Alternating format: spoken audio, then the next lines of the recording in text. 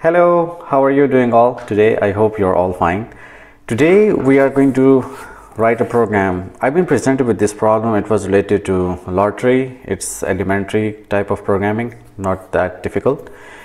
We will be using if-else statements for this. Like here we have the condition for this, like if the user input matches the lottery number in the exact order, the award is $10,000. We are going to make the lottery program basically, and that will give us the result based on some certain conditions. The first condition is this, like if the user input matches the exact digit, then we are going to get 10,000. If all the digits in the user input matches all the digits in the lottery number, then we are going to win $3,000. And if one digit in the user input matches a digit in the lottery number, then the award is 1,000. Now the last statement is kind of trickier one, because we have to look for the number. In my country we call it as a unit, 10, then 100,000, 10,000, like this. Maybe in your country it's starting with the numbers, then tens, then 100. It's a number system that we will be looking for. Okay, so let's try to solve this program. We are going to generate the random numbers, and let's generate the random number up to 2 digits, because it will be easy to guess and make it work with. Say lottery is equal to int math.random times 100. That is going to generate the random number between 0 and 99, right? And let's say if it generated, for now what we are doing is maybe this will generate a single digit number as well, like maybe from 0 to 9. Let's suppose it's generated 8, so we will treat it as a 08, because we are going to deal with the 2-digit number. Okay, so for now I'm not writing that logic in here, but just for the sake of understanding, I'm saying like we will treat it like this, like 08 instead of just an 8. All right, now then we have to ask the user to give us its input. To take the input from the user, we use scanner, so call it as user input is equal to new scanner system.in. all right, then we will ask the user to please enter your lucky number for lottery. So user will enter its guess will be of integer type. Then we got user input dot next int.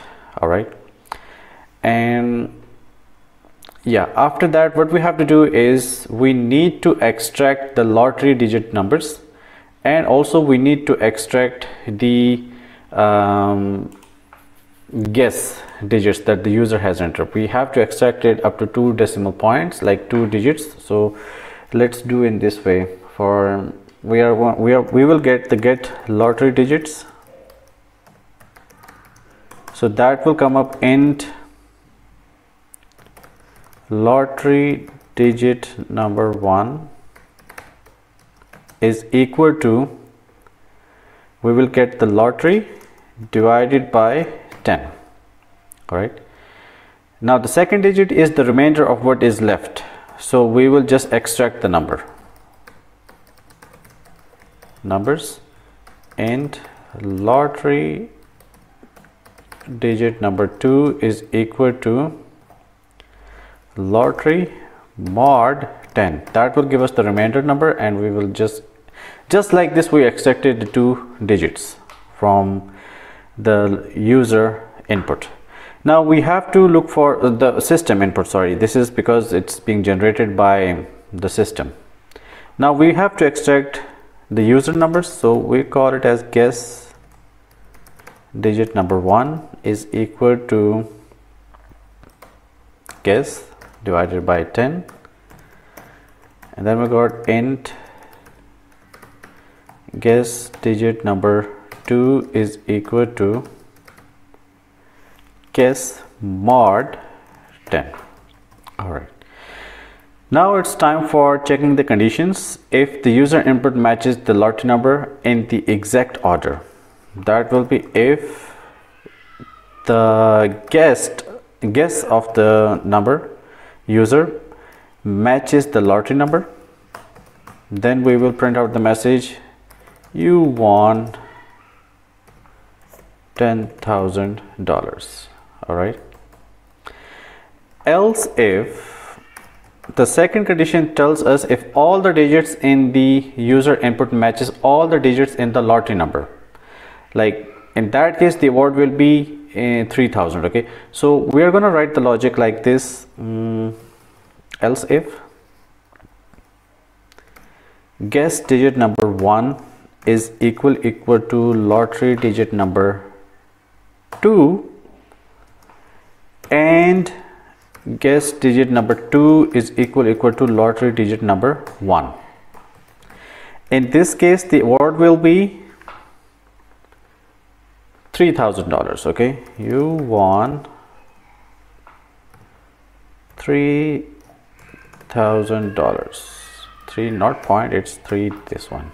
okay, now the last condition, if one of the digit matches the lottery number, all right, then the award will be 1,000. so for that case we will come up else if again guess digit number 1 is equal to lottery digit number 2 or guess digit number 1 is equal to lottery digit number 1.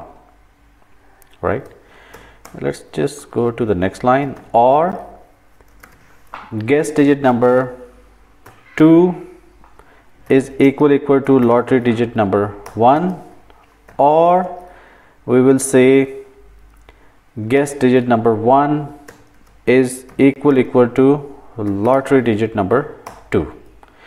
That's basically specifying to us like if all of these conditions are basically matching with that. all right, so here I guess there is a problem here. Subsequent covered by subsequent condition. okay, guess digit 1 lottery digit 1, or guess digit number 1, it is always false. Why it is always false? Oh, because I am already using that, sorry. So guess digit number 1, guess digit number 1, 2, here I will say guess digit number 2. okay, so then in that case how much he is going to win? He is going to win $1,000. you won 1,000 USDs.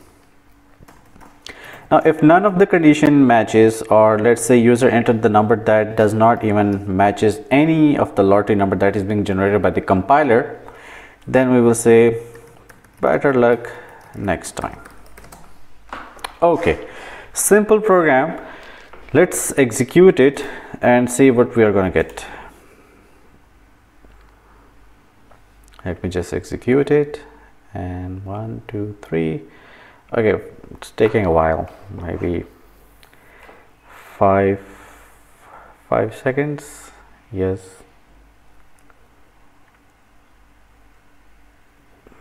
okay, great. So I'm going to enter the number, let's say 75. okay, I want 1,000. okay, let's display the lottery number as well so we can exactly match the lottery number that is being generated by the compiler. all right, so after user input, the lottery number is lottery, this one. Now let's run it.